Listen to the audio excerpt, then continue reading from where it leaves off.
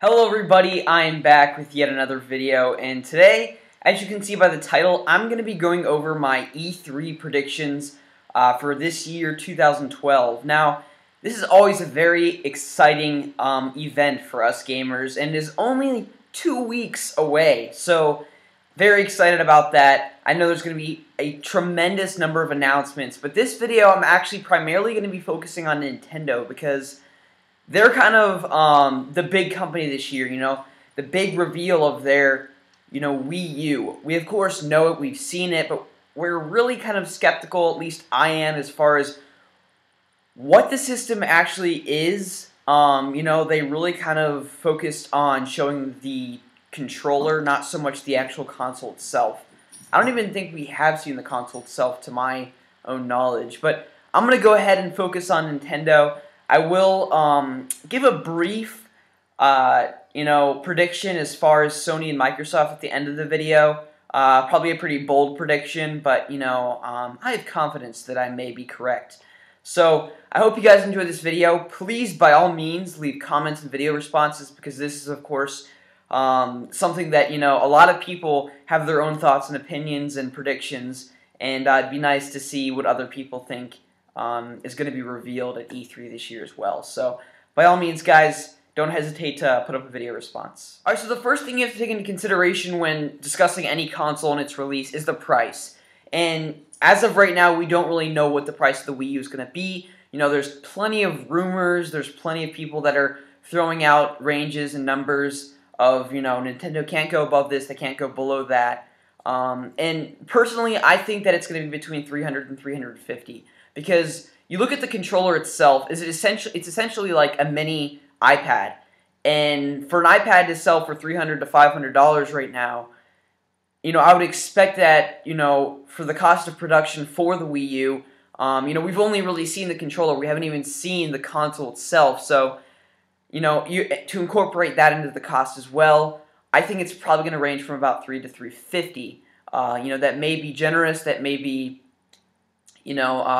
cutting it short, I don't know. But, we're probably going to find out soon after E3 as far as the price goes. And, of course, I personally think, I'm going to go out on a limb here and say that they're going to include some type of software in the game, as they did with the Wii, because that was tremendously successful, packaging in Wii Sports and later on Wii Sports Resort. It was just this basically demo software that offered a various number of games to really show off to people what the system could actually do. And I thought that was an absolutely brilliant marketing technique, because, just bundling that software in, it, didn't just show tennis. There was tennis, boxing, golf, bowling, all of these different things that, attracted people who were, I hate to use these terms, but hardcore gamers and casual gamers alike, because, an old couple, grandma and grandpa could sit there and play bowling, as well as, little Joey and Susie who, loved to play video games, and, it was just covered a wide demographic of people, and I think it was a really great marketing technique. I think they're going to do the same thing with the Wii U. I think they're probably going to do something a little bit different. I think they should do something different than just some bundle of sports games, whether that be the new Super Mario Bros. Wii or Me or whatever the heck it's called. I think they're going to do that on some level. I'm sure we'll find out either at E3 or soon after E3 what that software is going to be. And hopefully it's something that's, really enticing, really gives you a nice incentive to want to go out and, spend that $300 to $350 if that is the asking price for the console. Now, one of the biggest things you have to take into consideration when buying any console is not only the price, because whether the price is right or not, I don't really care. If it doesn't have games at launch that I want to play, there's no reason for me to go out and buy it. I might as well just wait for something else to come later on. So, I think one of the main reveals, it is inevitable at this point. Miyamoto's talked about it. We've heard rumors. I think it's even been confirmed. Pikmin. I've never played Pikmin 1 or 2 for the Wii or the GameCube. So I really have absolutely zero interest in this game. I know I probably should play the game because obviously there's, a very large fan base behind the game, but I've never played it. but I think that is going to be one of the headliners for the launch lineup of games that are going to be coming out for the Wii U. Whether it's going to be called Pikmin 3 or Pikmin Wii U or Pikmin something, I don't know. I don't think anyone really knows at this point except for the people that are developing the game and probably Nintendo. But I think Pikmin is definitely going to be the headline title that's going to really try and sell the console. Whether that's a nice marketing technique, I don't know, or marketing strategy, I should say, because I don't know if there are, I know there's a large fan base behind the game, but I don't know if there's enough people behind the game like Mario, because Mario everyone knows, while Pikmin is just something that, really the fan base behind the game is going to buy. Mario, people that don't really play games, that name is attractive because it's very popular and everyone knows it. If a game like Mario was launched with the console, it's obviously going to bring more people to the console. So I'm kind of, worried if that is going to be the system seller game. I don't know at this point, but I think that it probably is going to be one of the main games that they're going to try and sell the Wii U with at launch. And now the launch window, I think it's probably going to be November. Right before the Christmas holiday. That typically is what Nintendo seems to do. So I think that is probably going to be the launch window. Now, as far as other games, I truly believe that they're going to do a teaser trailer for Zelda HD, and it'll probably be coming out the summer of 2013. Whether that's true or not, I don't know. That's my personal prediction. I think we're going to see some snippets of footage in HD of what the Zelda 3D or Zelda for the Wii U is going to look like, but I don't plan on seeing it anytime in 2012. I don't think anyone does, but I think it is in development, and I think they're going to have it out by the summer of next year. Now, whether that's true or not, I don't know. I also think that we're going to see a Super Smash Bros. Trailer. I think that game is going to be scheduled for launch in the spring of 2013. I know I'm very particular and specific about dates, but I've actually kind of thought it out, and I think that makes sense. I think Nintendo, if they really want to keep this system selling strong, they need to be releasing games very periodically at specific dates, and not just releasing them all in one, specific time period, and then having nothing but shovelware for the next, 2 years, as, kind of the Wii has seen, in the past. I mean, there's plenty of third-party support, of course, for the Wii that is not shovelware, but, for as far as first-party Nintendo goes, you got, like, Wii Baby, Wii Music, and Wii Fit, and all this stuff. While that stuff did sell fairly well, I mean, it's just shovelware. No one, I don't know. I don't care about it, to be honest. But anyways, those are the two things that I think we're going to see teaser trailers for: Super Smash Bros. And Zelda. Of course, there's also this Star Fox Metroid kind of crossover that people are talking about. There's rumors about it. I don't really know. I haven't really looked into it. So if you guys know anything about that, please let me know. Now, another game that I think we're going to see a trailer for, that this is kind of probably my biggest prediction as far as Nintendo goes. I think that soon after the system's launch, this is going to be kind of one of those, really big incentives to go out and buy the console early in anticipation for this game. I think by the holiday, Christmas, the month of December, at some point, we're going to have a new Mario. It's not going to be Mario Galaxy. It's not going to be Super Mario Sunshine. It's not going to be, Super Mario 64. It's going to be a completely new Mario in a new universe. Because with every Nintendo console, you've seen a completely new designed world for Mario. In the 8-bit days, Mario was introduced as far as, Super Mario Brothers. The Super Nintendo, you had Super Mario World. N64 days, you had new Super Mario 64, and in the 3D universe, the GameCube, you saw, Super Mario Sunshine was a completely new thing for Nintendo, just very, very different. And then, of course, Super Mario Galaxy 1 and 2 for the Wii.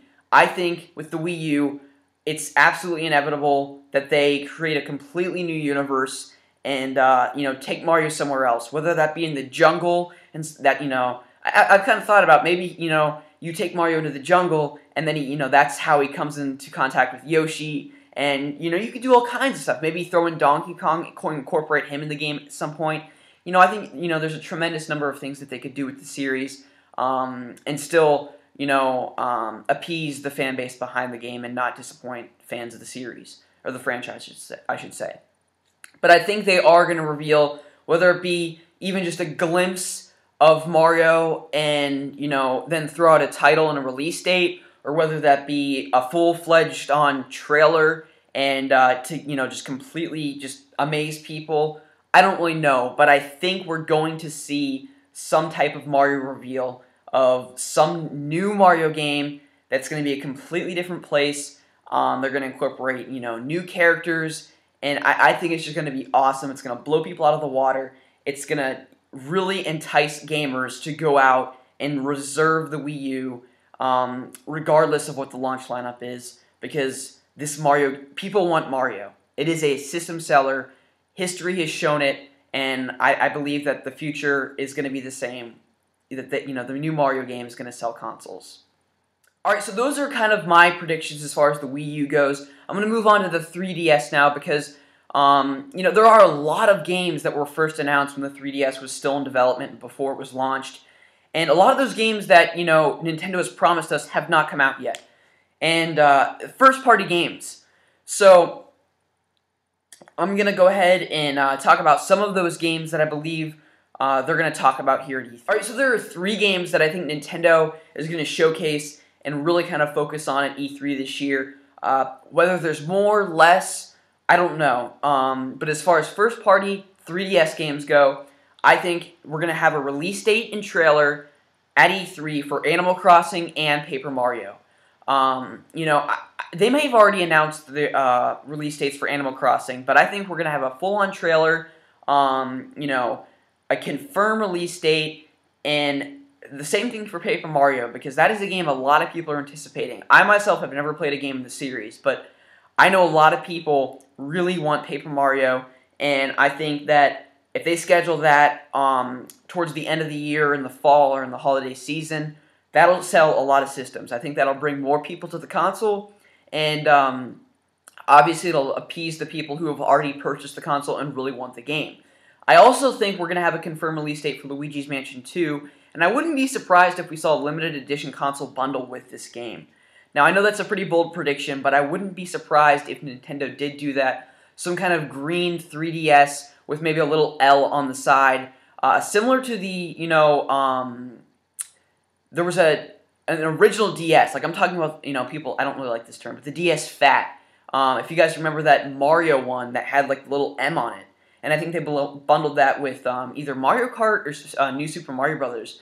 I think they're going to do the same thing with that, with a 3DS, and it's going to be a green 3DS. How cool would that be? I mean, that would be pretty sweet to bundle that with Luigi's Mansion 2.